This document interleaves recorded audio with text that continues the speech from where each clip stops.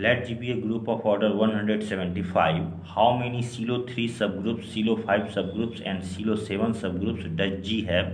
Give reasons for your answer.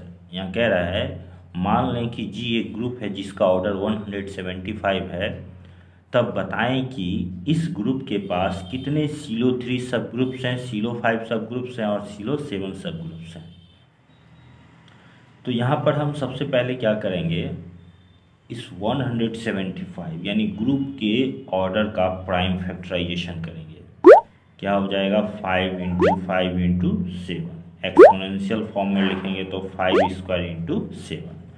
इससे हमें क्या पता चलता है, इससे पता चलता है कि इस ग्रुप के पास Sylow 5 सब ग्रुप्स हैं और Sylow 7 सब ग्रुप्स हैं, ठीक है, लेकिन इसके पास Sylow 3 सब ग्रुप्स नहीं है, ठीक है। इसलिए हम क्या कहेंगे,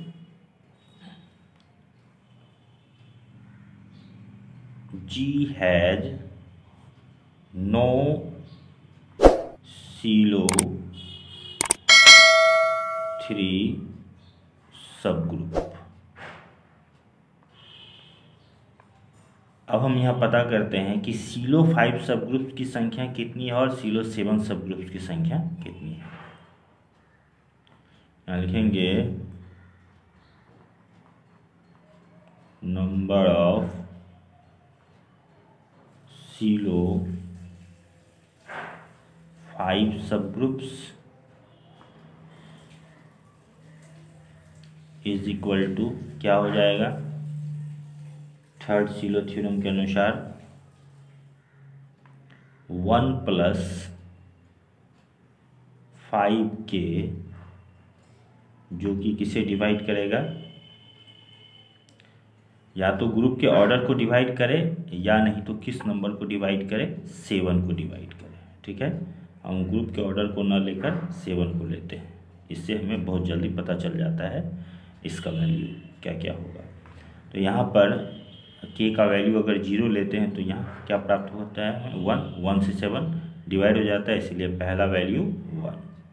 और कोई वैल्यू जैसे 1 लेते हैं तो 5 × 1 5, 5 + 1 6, 6 से 7 डिवाइड नहीं होगा, 5 × 2 10, 10 + 1 11, 11 से 7 डिवाइड नहीं होगा। इस तरह से यहाँ पर अब सभी नंबर क्या होंगे,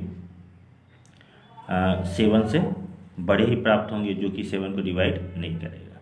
इसलिए यहाँ पर Sylow 5 सब ग्रुप कितने हैं, 1 है। अब हम पता करते हैं नंबर ऑफ Sylow 7 सब ग्रुप्स, ये भी इसी तरह से 1 + 7k, जो कि डिवाइड करता है किसको, तो यहाँ पर अगर हम Sylow 7 सब ग्रुप की बात कर रहे हैं तो वह किसे डिवाइड करेगा, 5² यानी कि 25। तो यहाँ क्या हो जाएगा, k की जगह 0 लेने पर यहाँ 125 को डिवाइड करता है तो 1 आ जाएगा, और उसके बाद हमें और कोई नंबर यहाँ प्राप्त नहीं होगा। अगर 2 लेते हैं 7 × 2 14, 14 + 1 15 से ये डिवाइड नहीं होगा। 3 लेते हैं 21 + 1 22 डिवाइड नहीं होगा। 4 लेते हैं 28 + 1, अब तो डिवाइड होगा ही नहीं क्योंकि यहाँ 25 से बड़ा नंबर आ रहा है। तो इसीलिए हम यहाँ क्या देख रहे हैं कि Sylow 7 सब ग्रुप कितने हैं, 1 है। ये दोनों ही सब ग्रुप कितने हैं, 1 है, यानी दोनों यूनिक सब ग्रुप हैं, ठीक है। Late G be a group of order 54. How many Sylow 3 subgroups, Sylow 2 subgroups and Sylow 5 subgroups can G have? Give reasons for your answers. यहाँ पर कह रहा है मान लें कि G एक ग्रुप है जिसका ऑर्डर 54 है, तब इस ग्रुप के पास कितने Sylow 3 सबग्रुप्स हैं, Sylow 2 सबग्रुप्स हैं और Sylow 5 सबग्रुप्स हैं। तो इसके लिए हम सबसे पहले इस ग्रुप के ऑर्डर का प्राइम फैक्टराइजेशन करते हैं। 3 × 3 × 3 × 2, एक्सपोनेंशियल फॉर्म में लिखेंगे 3³ × 2। तो इससे हमें क्या पता चलता है कि इस ग्रुप के पास Sylow 3 सब ग्रुप हैं और Sylow 2 सब ग्रुप हैं, दो ही प्रकार के Sylow p सब ग्रुप हैं। इसलिए क्वेश्चन में जो पूछा गया है कि Sylow 5 सब ग्रुप कितने हैं, हम क्या कहेंगे कि इसमें Sylow 5 सब ग्रुप नहीं है, इस ग्रुप के पास Sylow 5 सब ग्रुप नहीं है। यहाँ लिखेंगे G हैज नो Sylow 5 सब ग्रुप। यहाँ पर अगर प्राइम फैक्टर के रूप में 5 भी रहता तब हम कहते हैं कि इसके पास Sylow 5 सब ग्रुप है। यहाँ प्राइम फैक्टर के रूप में जो जो नंबर हैं हमें वही Sylow P सब ग्रुप के रूप में प्राप्त होते हैं। अच्छा, इसके बाद अब हम पता करते हैं कि Sylow 3 सब ग्रुप कितने हैं। नंबर ऑफ Sylow 3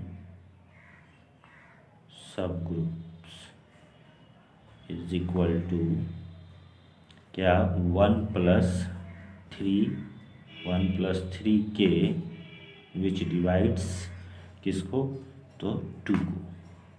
ठीक है, तो यहाँ हमें क्या रिजल्ट प्राप्त होगा, हमें रिजल्ट के रूप में सिर्फ 1 ही प्राप्त होगा, क्योंकि जैसे k का वैल्यू 0 लेते हैं तो 3 × 0 0 + 1 1 से 2 डिवाइड हो जाएगा। अब यदि हम 1 लेते हैं तो 3 × 1 3 3 + 1 4 4 से 2 डिवाइड होगा नहीं, तो इसलिए हम क्या कहेंगे Sylow 3 सब ग्रुप कितने हैं, 1। अब नंबर ऑफ Sylow 2 सब ग्रुप्स इज इक्वल टू क्या हो जाएगा 1+2 के विच डिवाइड्स क्या चीज़ किसको 3³ यानी 27। तो इसका वैल्यू हमें क्या क्या प्राप्त होगा, पहला तो 1 प्राप्त होगा, फिर जाकर 3 प्राप्त होगा, फिर जाकर 9 प्राप्त होगा और लास्ट में क्या प्राप्त होगा 27। यानी कि Sylow 2 सब ग्रुप्स या तो 1 या 3 या 9 या 27 हो सकते हैं। ठीक है, late G be a group of order 48 with 3 Sylow 2 subgroups so that the intersection of any 2 Sylow 2 subgroups is a subgroup of order 8। यहाँ कह रहा है मान लें कि G एक ग्रुप है जिसका ऑर्डर 48 है और जिसके पास 3 Sylow 2 सबग्रुप्स हैं, तो सिद्ध कीजिए कि कोई भी 2 Sylow 2 सबग्रुप्स का इंटरसेक्शन एक ऐसा सबग्रुप होता है जिसका ऑर्डर 8 होता है। ठीक है, तो हम इसे कैसे शो करेंगे, हम यहाँ सबसे पहले मान लेते हैं कि H1 H2 और H3 G के 3 डिस्टिंक्ट Sylow 2 सबग्रुप हैं। Late H1 H2 and H3 are 3 distinct Sylow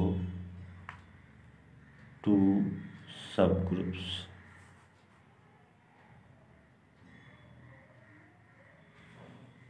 of group G। अब हम यहाँ पर यह पता कर लेते हैं कि ये तीनों Sylow 2 सबग्रुप्स का ऑर्डर क्या है। यहाँ लिखेंगे order of H1 is equal to order of H2 is equal to order of H3। तीनों का ऑर्डर समान है, तो ऑर्डर कैसे निकलेगा, क्योंकि Sylow 2 सबग्रुप्स का हम ऑर्डर निकालने जा रहे हैं, तो यह हमें इसके लिए हमें देखना होगा कि 48 को अगर हम यहाँ पर उसका प्राइम फैक्टराइजेशन करते हैं, 48 का प्राइम फैक्टराइजेशन करते हैं तो हमें क्या प्राप्त होता है 2 to the power 4 into 3। तो Sylow 2 सबग्रुप्स के ऑर्डर हमें यहाँ पर क्या, इससे क्या पता चलता है 2 to the power 4। ठीक है, is equal to 16। Prime factorisation करने पर यहाँ पर 2 का जो पावर है वही Sylow 2 सबग्रुप का ऑर्डर हो जाएगा। तो इस तरह से तीनों Sylow 2 सबग्रुप्स का ऑर्डर क्या है 16 है, लेकिन ये तीनों ही डिस्टिंक्ट हैं, यानी कि तीनों के एलिमेंट अलग अलग हैं। अब हम यहाँ पर मान लेते हैं late I J belongs to the set whose elements are 1, 2 and 3 and I is not equal to j. Then order of hi intersection hj, यानी कोई भी दो सबग्रुप के सिलो टू सबग्रुप के इंटरसेक्शन का ऑर्डर क्या होगा, 16 को डिवाइड करने वाला नंबर 1, 2, 4, 8 या 16, ठीक है, इन्हीं में से कोई एक हो सकता है। लेकिन हमें क्या शो करना है कि इसका ऑर्डर जो है क्या होगा, सिर्फ और सिर्फ 8 होगा, ठीक है। तो इसके लिए हम यहाँ पर लेकर चलते हैं, जब order of H I intersection H J is equal to 1, यदि कोई भी दो सिलो टू सबग्रुप के इंटरसेक्शन का ऑर्डर 1 हो तो उस स्थिति में यहाँ पर order of H I into H J हमें क्या मिलता है, फॉर्मूला के अनुसार order of H I into order of H J by order of H I intersection H J. तो इज इक्वल टू मतलब H1 H2 H3, यहाँ आई की जगह 1 लेते हैं, जे की जगह 2 लेते हैं, हमेशा ये दोनों अलग अलग लेना है। तो चाहे H1 कहें चाहे H2 कहें, सभी का ऑर्डर क्या है, 16 ही है। और यहाँ पर H1 order of H I intersection यहाँ लेना है, ठीक है। तो H I intersection H J क्या मान के चल रहे हैं, 1, तो इज इक्वल टू हमें क्या प्राप्त होगा, 256। तो यह क्या है, ग्रुप के ऑर्डर से यह ज़्यादा है, जो कि संभव नहीं है। When order of H I intersection H J is equal to, अब क्या लेते हैं, 2, उस स्थिति में order of H I H J into H J निकालते हैं, क्या हो जाएगा, इसी फॉर्मूला पर बैठाएंगे, 16 into 16 by order of H I intersection H J क्या हो गया, 2, 2 से 8 टाइम्स में कैंसिल हो जाएगा, तो 128। यह भी क्या है, ग्रुप के ऑर्डर से बड़ा है, इसीलिए यह भी संभव नहीं है। अब यहाँ पर when order of H I intersection H J क्या लेकर चलते हैं, 4, तो उस स्थिति में order of H I into H J, इसका भी मान क्या आना चाहिए, 16 इंटू 16 बाई 4, 4 से 4 टाइम्स में कैंसिल हो गया, तो यहाँ क्या हो जाएगा, 64। यह भी क्या है, ग्रुप के ऑर्डर से अधिक है, इसलिए H I intersection H J का ऑर्डर 4 नहीं हो सकता है। फिर यहाँ पर when order of H I intersection H J is equal to 8 लेते हैं, तो यहाँ पर order of H I into H J is equal to क्या मिलता है, 16 इंटू 16 बाई क्या 8 से 2 टाइम्स में कैंसिल हो गया, तो 32। ये क्या है, ग्रुप के ऑर्डर से इसका ऑर्डर छोटा है, greater than 32 order of group. लिखेंगे when order of H I intersection H J is equal to 16, तब क्या होता है, order of H I into H J is equal to 16 into 16 by 16, ठीक है, तो इज इक्वल टू 16। लेकिन इस स्थिति में क्या हो जाता है, एच आई और एच जे दोनों बिल्कुल समान हो जाएंगे, जबकि यहाँ पर क्या है, एच आई और एच जे दोनों डिस्टिंक्ट सिलो टू सब ग्रुप्स हैं। तो यहाँ लिखेंगे which is not possible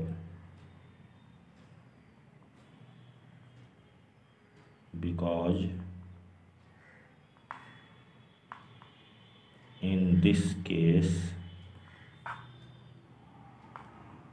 HI and HJ will be the same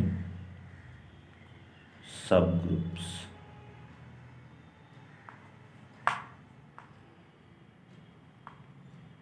But HI and HJ are distinct subgroups, क्योंकि पहले ही दिया हुआ है कि HI और HJ क्या है, डिस्टिंक्ट सब ग्रुप हैं, सीलो टू सब ग्रुप हैं, इसलिए H1 इंटरसेक्शन HJ का ऑर्डर 16 नहीं हो सकता है। ठीक है, तो इस तरह से हम क्या देखते हैं कि सिर्फ और सिर्फ क्या हो सकता है, 8 हो सकता है। तो यहाँ लिखेंगे देयरफॉर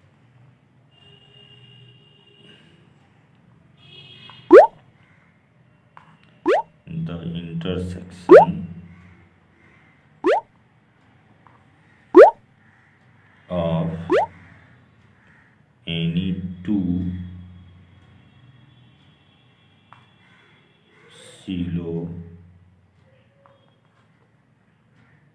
two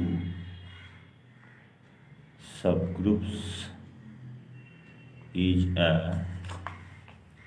इसे यहाँ पर लिख देते हैं, is a subgroup of order 8.